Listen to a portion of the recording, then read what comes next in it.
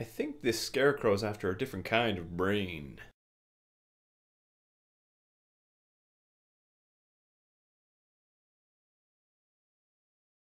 Hey guys, this is another retro review, and one I've been very much looking forward to filming. This is episode 11 of Supernatural Season 1, aka the Scarecrow episode. One of the most well-known episodes of the entire show.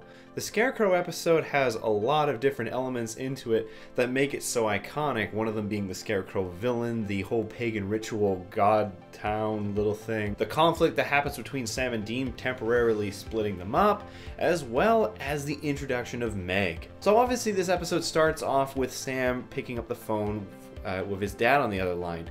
I actually, looking at the DVD case, realized that Asylum was actually the season 1 mid-season finale. So that was a pretty cool way to keep people, you know, on their toes for 2 months. During this conversation, we find out what John has been doing. We find out that he's actually after the demon that killed their mom. But as always, he is stubborn and he wants the brothers to stay away from him to keep them safe, but at the same time make them go and hunt supernatural monsters and save people. So, fathers. We see that Sam still holds the resentment. He's still the much more challenging, the much more questioning brother, but the instant that Dean picks up the phone, he doesn't even get more than one question out of his father before he's immediately listening to orders and doing what his father tells him. This obviously leads into the conflict between the brothers in the car, and eventually leads them to split up.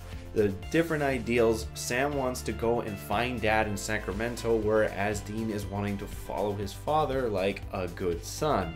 And this again is another element of the brothers' relationship that was so well established through this season and well into the next 4 seasons. So as Sam starts to head to Sacramento, we meet Meg, a very, very important character who I'm actually surprised that Supernatural hasn't been lazy enough to bring back from the dead. Like, seriously, when Crowley killed her, I actually cared. That's when death still mattered. But when we meet Meg, we don't know who she is. All we know her as is this other teenager figure that Sam can relate to, because she is trying to get away from controlling and manipulative and sort of commanding parents. And she is a mirror image of Sam, ergo why they mix together. But as Dean slowly starts to figure out the mystery and eventually he figures out what is going on, he still correlates with his brother, and in the end he helps save a couple and Sam and him make up on a phone call. Now, while the pagan concept is a cool idea, the entire town is a little obvious of what's going on, mainly the guy who runs the pie store.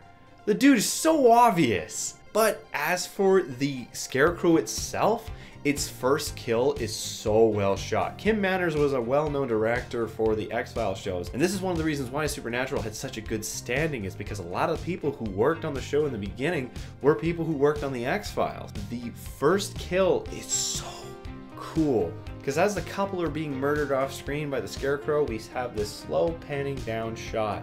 Straight in the middle is the Scarecrow's tower, the cross that it's on, and all there is just these ropes swinging in the wind. A perfectly set up shot, one of the best shots of the episode and of the entire freaking season, in my opinion. So I did this episode rather quickly after Asylum, so there wasn't that much time for quotes or from people's comments, so one of them being from Megan B. My favorite line from Scarecrow: "I hope your apple pie is freaking worth it." But the other thing I really wanted to talk about with this episode was the locations of where they shot this episode. Because aside from where they shot the gas station, which I think is an area around Fort Langley, I cannot be entirely sure, I almost know where every other shot is because it consists of being outside of Fort Langley and in Langley itself. So what better way to talk about it than to actually go there?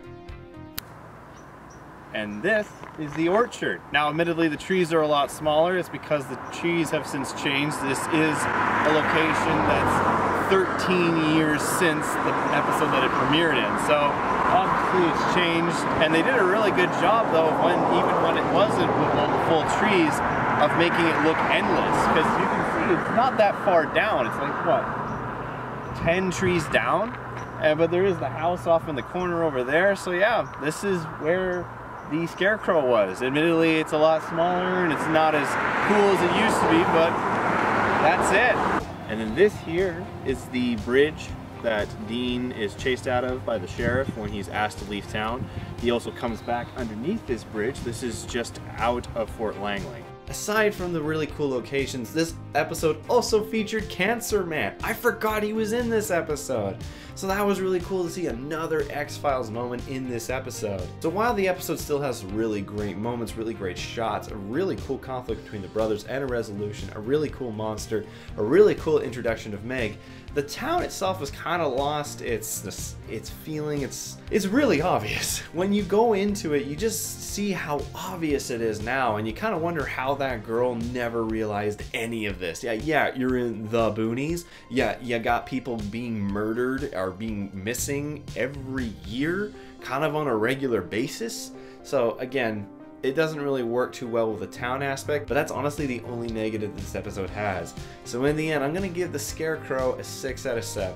But before I finish this, again, if any of you don't have the DVD, Netflix screws up the music again, at least for Canadian audiences, because at the end when Meg is making the call to Yellow Eyes, it's playing this really terrible rock song on Netflix, but on the DVD and as it was originally aired, it has Bad Company playing in the background, so I had no idea again what's happening. This happened exactly the same way with Skin, with one of the best parts of that episode, so yeah, buy the DVDs. Unless it's just a Canadian thing, I'm not entirely sure. But anyways guys, that's my Scarecrow episode review. I hope you guys liked it. Faith is coming up next. Again, a really great episode. I swear to God, if Netflix takes out Don't Fear the Reaper though by Blue Oyster Cult, I'm gonna throw my cup at the TV screen. If you guys got any comments about that episode, be sure to leave them in the comment section below, and any interesting points, I'll make sure to read those in the review when I do it next. If you like this video, leave a like, and if you're interested in more, maybe subscribe. Anyways guys, that's all for me. I'll see you guys next time.